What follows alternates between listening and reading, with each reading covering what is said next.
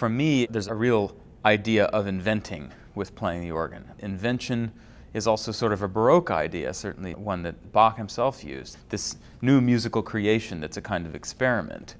When I perform music, I like to feel as though I wrote it myself. So certainly it's usual for me to take a work that's not written for the organ, as so many of the works which I really love aren't, and reinvent it in some way.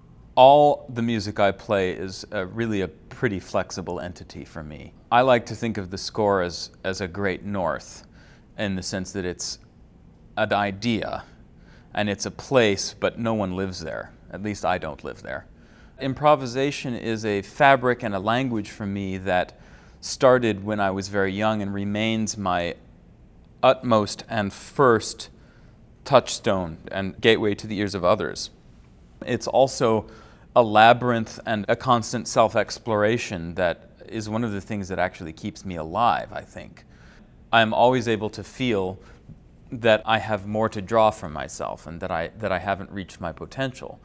So, for instance, when I'm learning a new organ, I inevitably start with improvisation. Then within 10 or 20 minutes, usually I've got a feeling of what I can or can't probably get out of the organ and where it will or won't fight me. And then usually there's an emotional reaction to that that lasts a couple of hours, and then I tend to settle down, usually after throwing things or screaming a bit, and then the work can begin. And so improvisation is this pretty intense thing.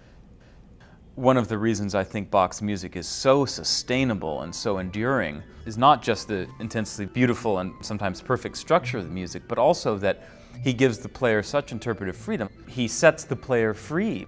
So for me, Bach is an incredible vehicle for performance. And I certainly, of course, always take a pastiche hand with Bach in a way. I mean, I'm certainly not a historically informed performer at all. Of course not. In the end, I just take a reinventive and yet, I think, in a sense, a very traditional approach because I'm playing very intuitively. I've approached the music through a place which might be arguable critically, but critical argument is not my line of country. My line of country is intuitive and spontaneous music making, very frequently in the moment.